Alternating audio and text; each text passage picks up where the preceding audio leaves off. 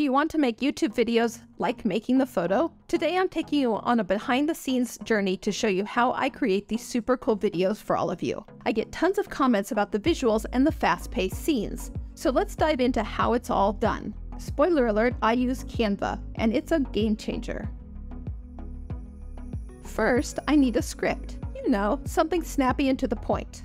I jot down my ideas, sometimes in more detail than others. And then I turn to ChatGPT for a little help with organization and tone. ChatGPT is amazing for creating first drafts, brainstorming, and even giving me a fresh way to explain something. Plus, it helps me lighten up the tone of my videos for a more enjoyable experience. Let's take a sample video. The main idea is how AI image generators have become so realistic that stock photography is pretty much a thing of the past.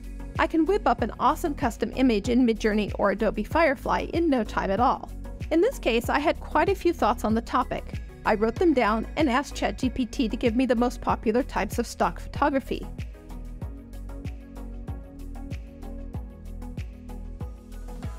Now here's the secret sauce, cutting out all the extra words. All of them. I'm ruthless about this. If it doesn't add value, it's gotta go. A lot of you appreciate the streamlined content, and honestly, I create videos that I want to watch. No one's got time for long, fluffy videos. Let's get to the point, right? A few things about my script formula. I love starting with a question or a problem, followed by a brief intro before diving into the juicy content. And of course, I always wrap things up with a call for comments and my signature outro. The tone is conversational, the way I naturally talk. If I can't imagine me saying something like this, then I cut it out. I also like to break the scripts down into smaller chunks. I often add headings in the video. This keeps things moving and organized. I often run my final scripts through ChatGPT for analysis. I simply ask if it's an engaging script for a YouTube video and to suggest changes. And I ask if there's anything I can add to the script. Sometimes ChatGPT has given me some great notes. Since I'm using Canva to create videos, I've got to give a shout out to Canva's amazing Magic Write feature. It's Canva's version of an AI text generator. I use ChatGPT 4, but if you're looking for a quick text block, Canva's got you covered. Just ask Canva to fill in the content, and you've got a great starting point. Now it's time to record the script. I've decided to do voiceover style videos. I don't appear on screen. There's a couple of reasons for this. One, it keeps the videos very content-oriented rather than personality-driven.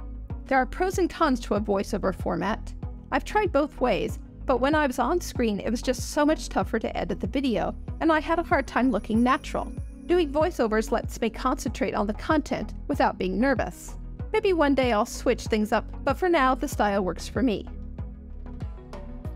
Recording the script helps me get the timing just right for the video. I use Audacity to edit the audio. I trim out any repetition, pauses, and compress the content to keep things snappy. Sometimes I add a bit of silence to let the visual shine. My goal is to keep the videos between 5 and 10 minutes long, because let's be real, no one's got time for a never-ending video. Once it's recorded, I import it into Canva, and that's where the magic happens. And by the way, if you're curious about my recording equipment, just check the description below. Now let's get to the fun part, visuals. Start by creating a 1920 by 1080 video in Canva. You can use a blank canvas like I do, or choose from hundreds of templates. I usually kick things off by picking an animated background from Canva's stock library, something colorful and dynamic but not too distracting. I'm using Canva Pro, so there are a lot of stock images and photos to choose from. For my visuals, I like to take screenshots or screen recordings. If you're working on a Mac, it's super easy. Just use the Shift, Command, 3, 4, or 5 keys. I'm a huge fan of the frame interpolation tool in Runway, and based on your comments, you love it too. I also use Canva's stock images and videos, but I love creating my own visuals when possible. If I say something is mind-blowing, I want an explosion on the screen. And if I'm teaching you how to do something, I want to show you, not just tell you. Canva also has a sweet text-to-image generation tool, so don't be shy about giving that a try. In Canva, create new slides for each bit of content, and adjust the slide timings to match your audio. Videos will automatically play, which makes your life a whole lot easier. To keep things lively, I add a lot of transitions between and within slides. Movement is everything in video.